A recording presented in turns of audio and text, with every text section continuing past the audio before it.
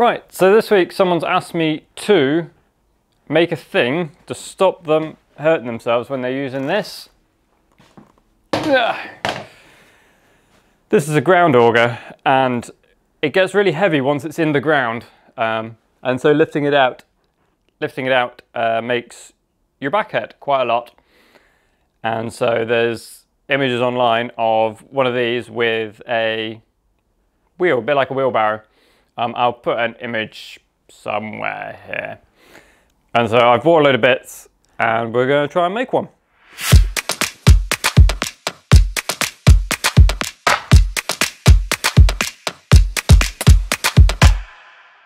Okay, so we're going to start designing the metal frame that holds the wheel as a starting point, start at the front.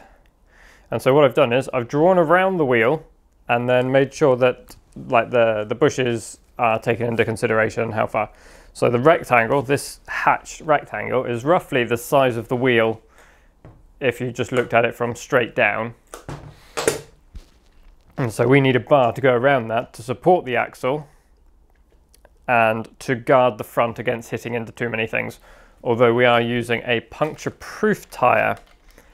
So what we've done is I've drawn a rough where I want the bar, and then these circles here, here, here, and we'll probably put one here as well.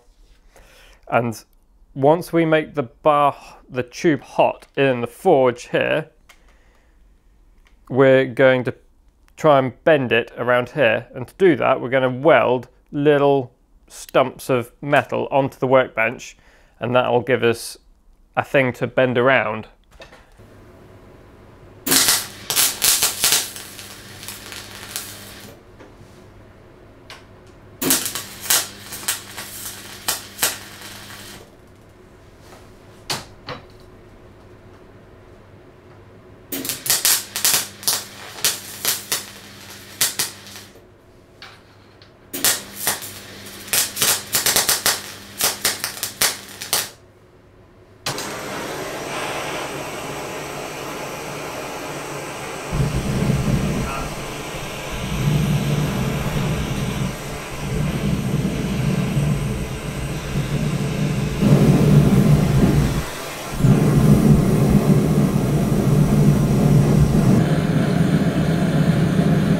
Reckon the spider's too warm. The spiders are dropping out of the ceiling. So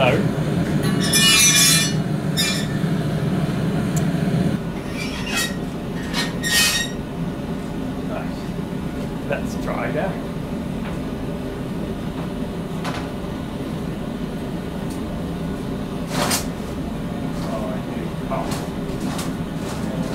Stop that.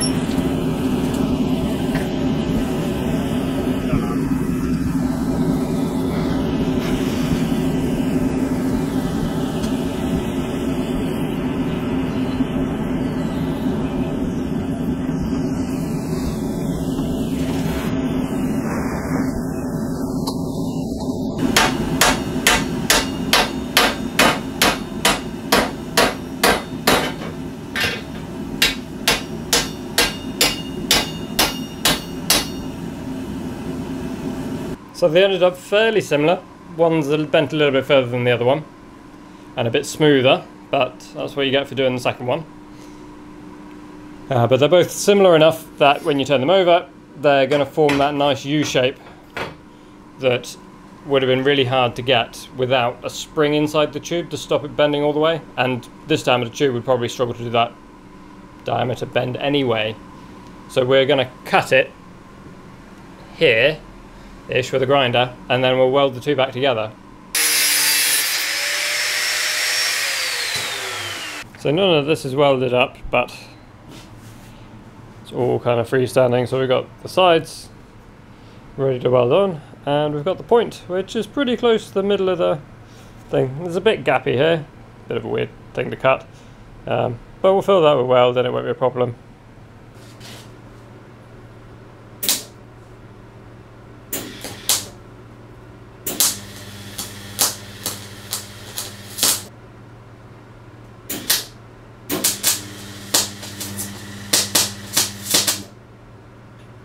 So the next step we're going to do is we're going to weld this, and we're going to weld this into place.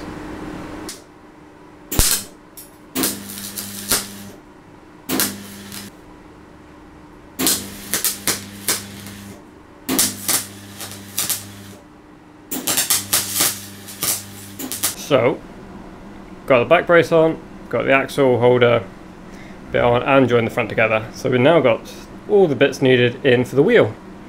We now need to start working on the rest of it to hold this thing over here.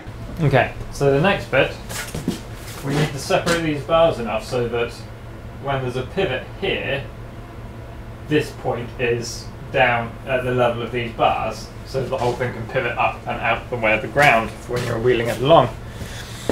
And so to do that, we're going to take a block of wood, set to the right distance, or a distance, and wedge it between the two bars and just hit it along. And as the tension becomes so much to can't move the bar, I'll heat the point at where I want it to bend a bit more.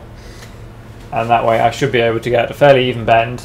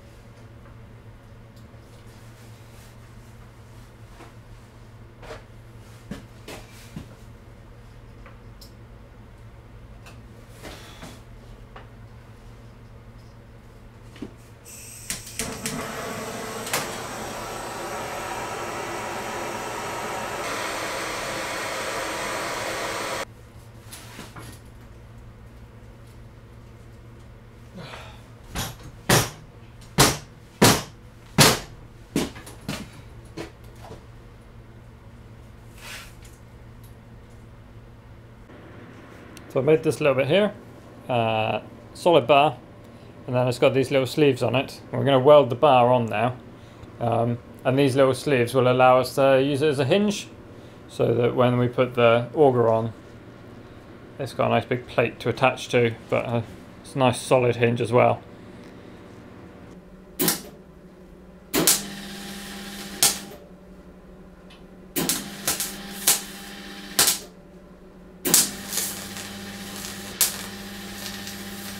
This is going to be our base plate for the motor to mount onto.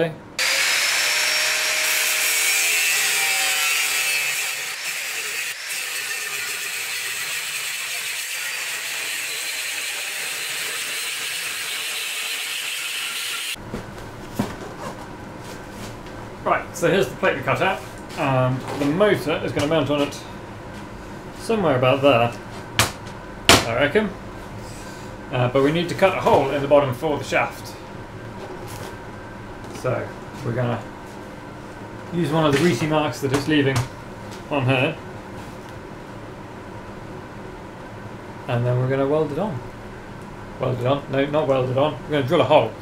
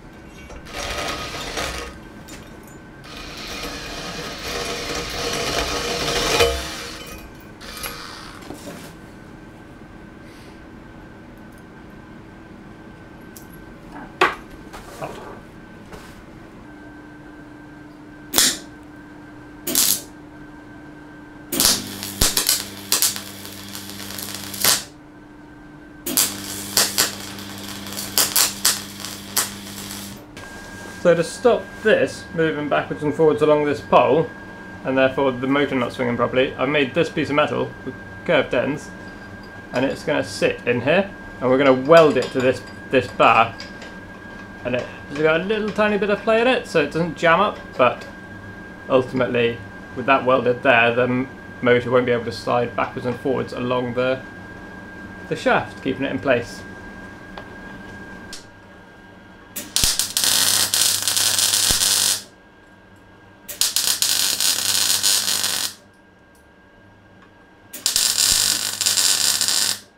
So I've bent this bit, and that lets it tip up most of the way. It's the old handlebars are still connecting here, and so the height from the pivot to this is 11 inch. From the pivot to here is 11 inches, which comes to about here. So it only actually needs to clear at this point.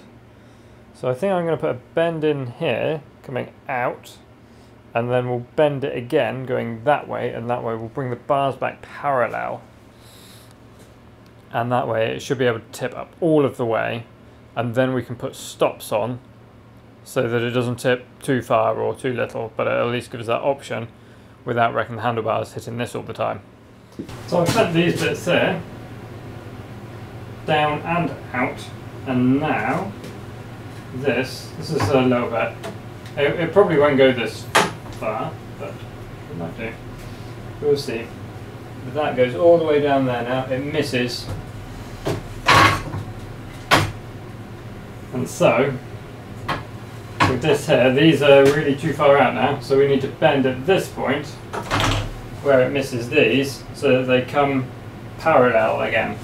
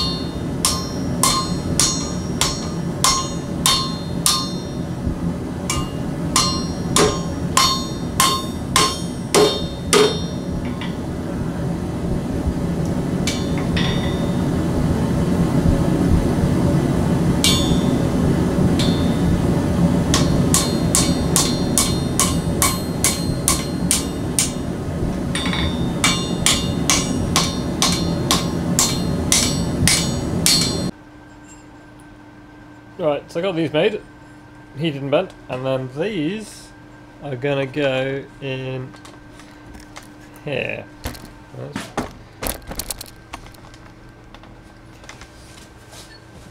So these are going to go in here like this. This goes in here, and then it's just going to sit there, and we're going to weld here and around here.